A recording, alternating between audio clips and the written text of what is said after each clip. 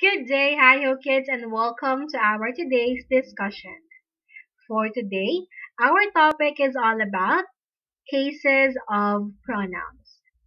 And for our topic, we are going to discuss two cases of pronouns, which are the subjective and objective case.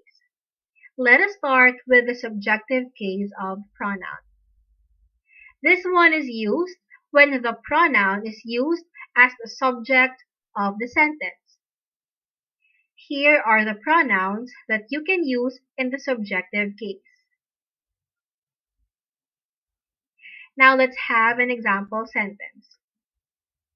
She is my mom. For this one, our subject is the pronoun she because it is the one being talked about in the sentence. Next case is the objective case of pronoun, and it is used when the pronoun is used as an object, direct object, indirect object, or object of the preposition.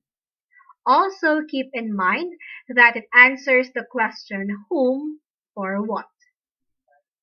Here are the example pronouns you can use in the objective case.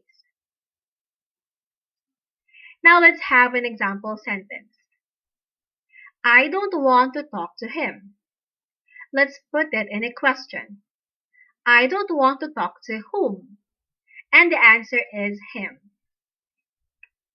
Now let's talk about the points to remember in this topic. We have two cases of pronouns, subjective and objective. That is all for today. Thank you and goodbye, hi-ho kids!